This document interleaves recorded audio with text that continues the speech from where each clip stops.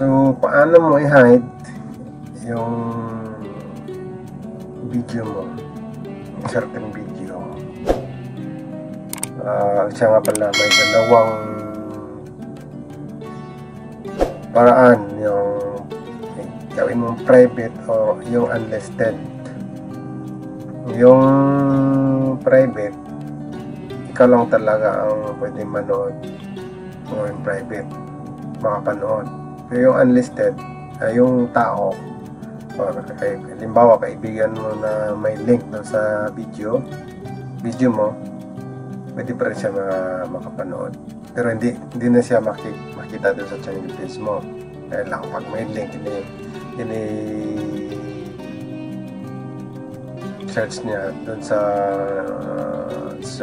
search engine, mapanood pa rin niya yung video. So, paano i-hide? Punta lang tayo doon sa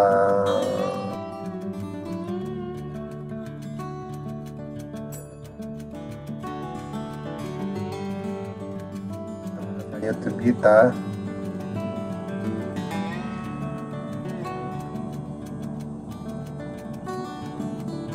Click mo yung video.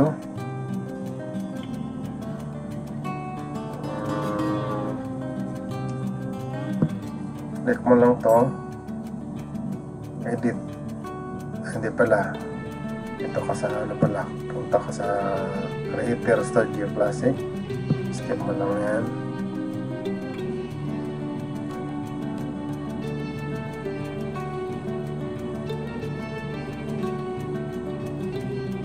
So, halimbawa, ito yung i-hide mo na video. So, press video. Click mo lang edit.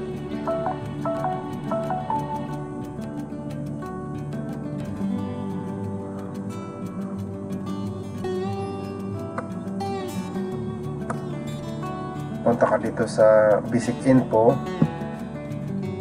Basic information. So, makikita mo to. Ito, naka-hide ko na kasi ito pero magawin mong public, hindi makikita. Ayan, gawin natin private. Save mo lang.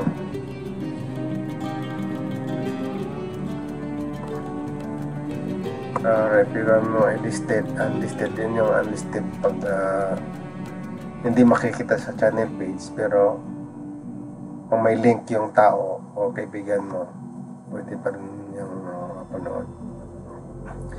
So, gawin natin private. Save lang.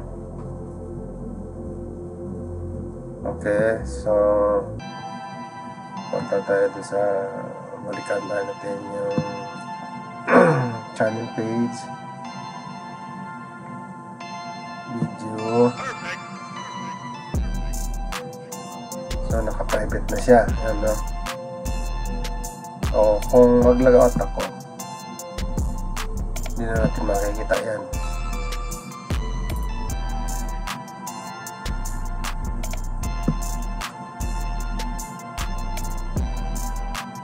Okay, logout na ako, no?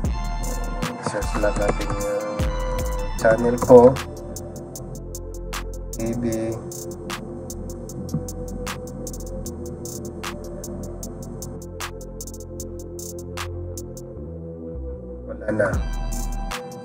Wala na dyan, hindi mo na makikita,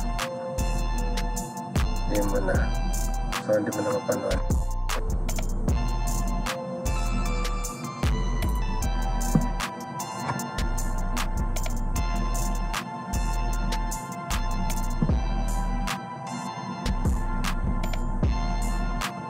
Ito, so private, mapanood ko pa rin yan, ako lang na may access.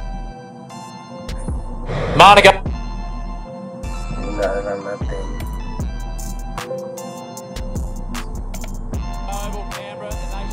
So, ganun lang. Ganun lang pag-hide ng mga videos nyo.